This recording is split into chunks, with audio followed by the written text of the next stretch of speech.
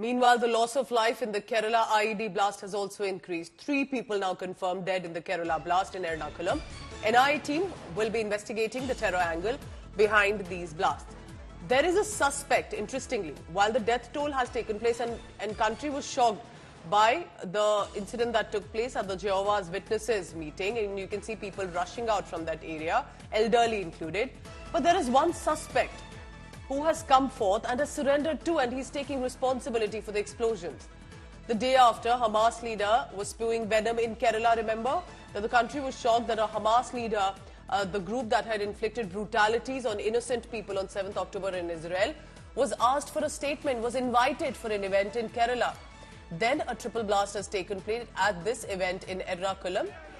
This was an event of the Christian community, and with the fire that you saw, it has led to the loss of life of 3 people. Shibimol KG is now joining me for the latest on that. Shibimol, so sadly, the death toll has also increased. We see a lot of elderly were also there at this event. Tell us about this suspect, which is very interesting, that there is one man who surrendered. But are the cops taking him on face value, or are they investigating further on what exactly could have unfolded? Well, yes, Pooja, right now 3 deaths have been confirmed since yesterday also. Even when we spoke to Health Minister, she was saying that there's a child who is very serious. She has suffered around 95% burns is what Health Minister was also saying yesterday. So 3 deaths confirmed as of now.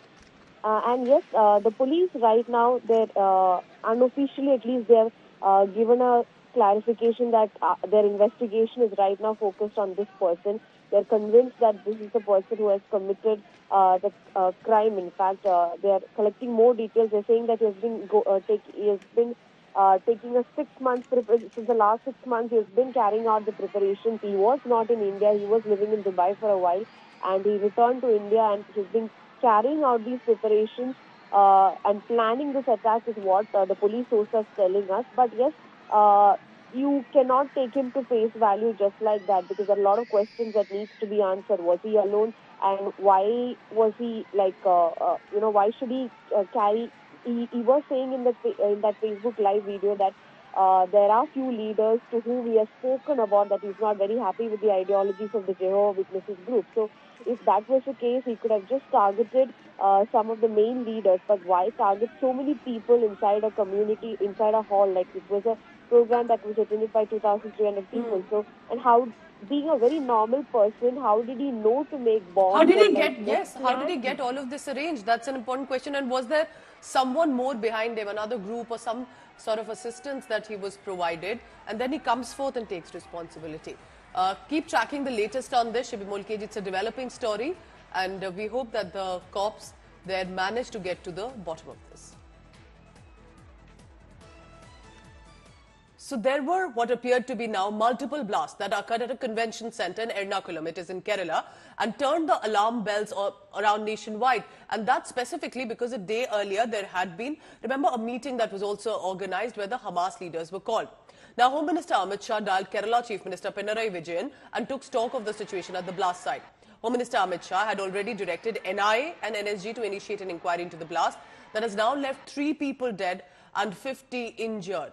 Home Minister Amit Shah has instructed NIA and NSG teams to dispatch the teams also for this incident.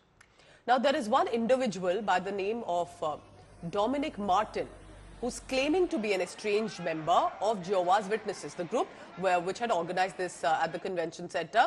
He turned up at the police station in Thrissur and he surrendered. He claimed responsibility for the explosions that had taken place. Is there a connect? What exactly happened? Police are looking into it.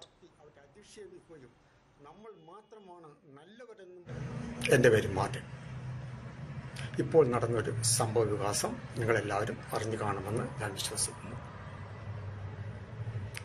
യഹോവയുടെ സാക്ഷികൾ നടത്തിയിരുന്ന ഒരു കൺവെൻഷനിൽ bomb സ്ഫോടനം ഉണ്ടാവുകയും ഗുരുതരമായ പ്രത്യാഘാതങ്ങൾ ഉണ്ടാവുകയും ചെയ്തു. എന്ത് സംഭവിച്ചുവെന്ന് കൃത്യമായിട്ട് എനിക്ക് അറിയില്ല. എന്നിരുന്നാലും സംഭവിച്ചിട്ടുണ്ട് എന്നതിൽ ഉറപ്പുണ്ട്. അതിൻ്റെ പൂർണ്ണ ഉത്തരവാദിത്വം ഞാൻ ഏറ്റെടുക്കുകയാണ്. ഞാനാണ് ആ ബോംബ് സ്ഫോടനം അവിടെ നടത്തിയത്. എന്തിനാണ് ഞാൻ ഈ കൃത്യം ചെയ്തത് എന്ന് നിങ്ങളെ ബോധ്യപ്പെടുത്തുവാൻ വേണ്ടിയാണ് ഞാൻ ഈ വീഡിയോ ചെയ്യുന്നത്. 16 വർഷത്തോളം ഞാൻ ഈ പ്രസ്ഥാനത്തിൻ്റെ കൂടെ ഉണ്ടായിരുന്ന വ്യക്തിയാണ്. അന്നൊന്നും ഞാൻ ഒട്ടും തന്നെ സീരിയസ് ആയിട്ട് എടുത്തിരുന്നില്ല കാര്യങ്ങൾ. ഒരു തമാശ രൂപം മാത്രമേ മുന്നോട്ട് പോയിരുന്നു.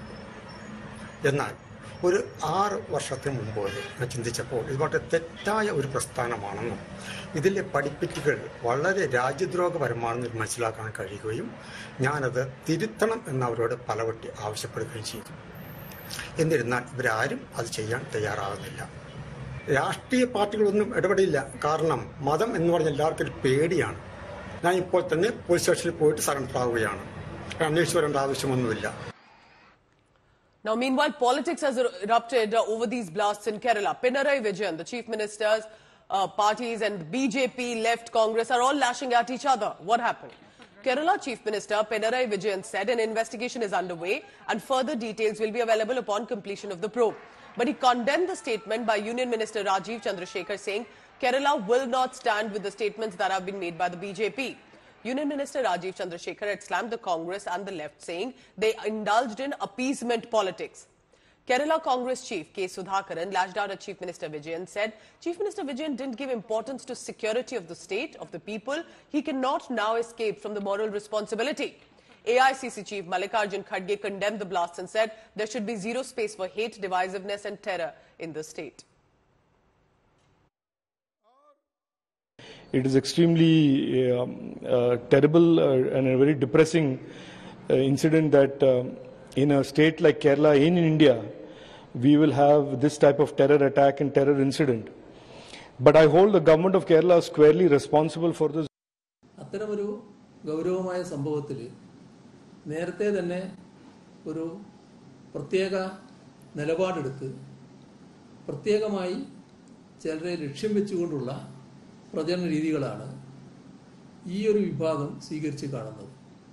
അത് അവരുടെ വർഗീയ നിലപാടിൻ്റെ ഭാഗമായിട്ടുള്ളതാണ്. ആ വർഗീയ നിലപാടിനോടൊപ്പമല്ല കേരളം നിൽക്കുന്നത്.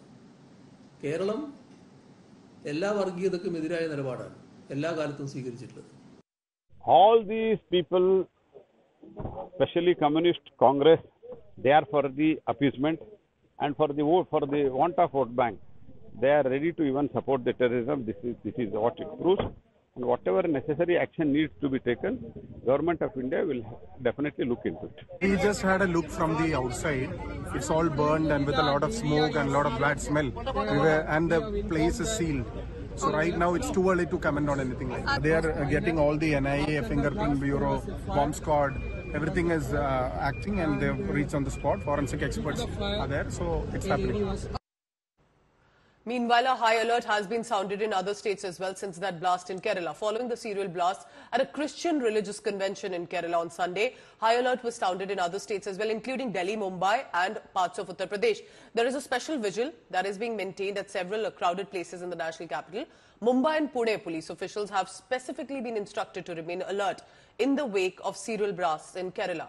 Neighbouring states Karnataka, Tamil Nadu have also heightened the alert level among the agencies and the state police. Now, additional security has been deployed meanwhile at several churches in Tamil Nadu, as well as checks are being conducted in several vehicles too. In Uttar Pradesh, SDG Law and Order Prashant Kumar also instructed the districts to remain vigilant. हम लोग हमेशा ही alert पर रहते हैं, कोई अलग से alert नहीं दिया गया है, लेकिन हम लोग ध्यान रखे क्योंकि मुंबई पुणे जैसे बड़े शहर ये महाराष्ट्र में है, तो लगातार हमको ध्यान रखना पड़ता है कि कोई गलत गतिविधियां न हो. उस प्रकार से हमारा प्रयास चल रहा है. ಮಂಗಳೂರು ಬಾರ್ಡರ್ ಇದೆ, ಅದೆಲ್ಲವನ್ನು ಕೂಡ ಈಗಾಗಲೇ ಮಾನಿಟರ್ ಮಾಡೋದಕ್ಕೆ ಇನ್ಸ್ಟ್ರಕ್ಷನ್ಸ್ ಕೊಟ್ಟಿದ್ದಾರೆ. ಅದು ಪ್ರಾರಂಭ ಮಾಡ್ತಾರೆ ಈಗ ತಕ್ಷಣದಲ್ಲೇ. So the investigation is on about what exactly led to the incident and was there much more people and organizations involved. We'll be tracking the latest on that.